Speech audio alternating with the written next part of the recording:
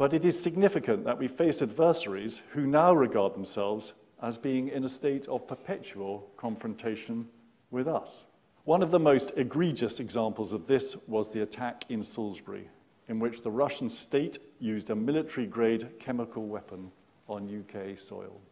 When faced by these kinds of attacks, our approach with our allies is to seek to attach a cost to the behavior.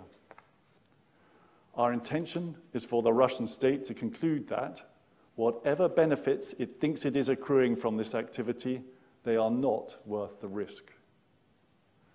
We will do this in our way, according to our laws and our values.